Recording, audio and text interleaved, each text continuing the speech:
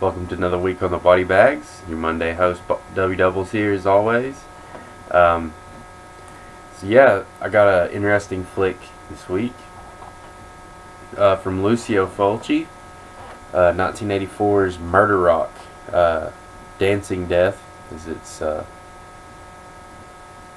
subtitle, and it's also known as Slash Dance at one point, which is, I think, is pretty fitting because it's basically a flash dance horror movie because it was right at the time of those kind of movies, and it definitely has that feel.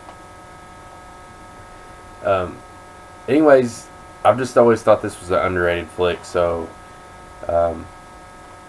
one of his most under talked about flicks by far.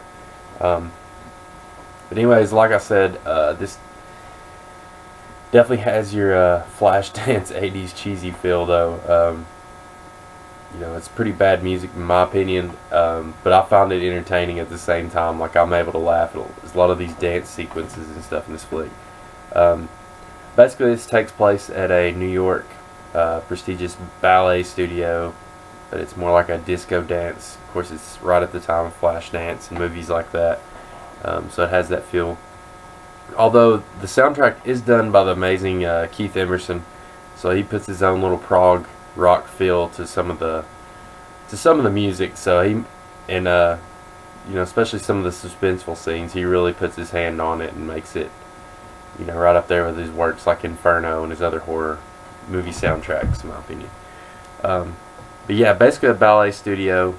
Sorry to jump around. Ballet studio is the basic plot, though, and setting of the flick in New York, and there's a gloved killer going around killing women with there's a black glove killer going around killing off students one by one with a very large hat pin, which is a very large needle, which I thought was interesting.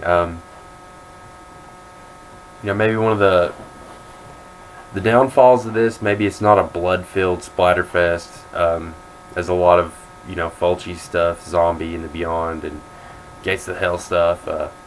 It's not a over-the-top gore fest, but I think the kills are still well done, though, even though it's not over the top in the blood. It's pretty well visually done, and to go along with most of those kills, most of the women are topless, so there is lots of nudity in this flick. So you know, as a guy, you can't really complain too much with that. So yeah, there's some beautiful women in this flick. But yeah, basic rundown on that one. Could have been a little more well done on the kills department, maybe. But like I said, I think they're still well done for what they are. The soundtrack does seem a little annoying at times, but like I said, I found it entertaining overall. But the cinematography is fantastic in this flick. A lot of interesting camera work, moving camera shots, just, you know, visually uses of colors. There's a couple scenes with like just a room full of TV monitors. You know, the color and stuff done in some of those scenes are just very visually stimulating, awesome stuff. And see, that's the stuff that gets me the pros in this flick, and really enjoyed it. Said it has the masked killer, the black glove killer, which is common in the giallo flicks. But this doesn't come off like your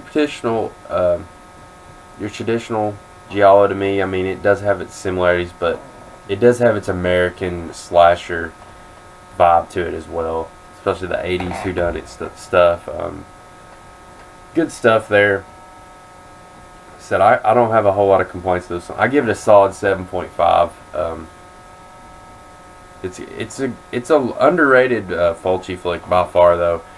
I'm not sure why many people are down on this one. Maybe they have complaints with the lack of the overtop gore that's maybe typical in some of the Fulci stuff, but still a damn good slasher horror flick from Fulci, of course, the master. So I suggest everybody check it out. Of course, this is the double disc of Shriek Show. Shriek Show released edition double disc. Very cool. A lot of cool special features on this one. I don't believe it's really available in a great widescreen. This is one that really needs maybe a Blu-ray upgrade, that kind of stuff. The picture quality and stuff is passable on this one, but like I said, I would like to see this one get a good crisp Blu-ray release. So, hey y'all, till next week. Hell yeah, y'all. Till next week. Peace out. As always, appreciate y'all watching.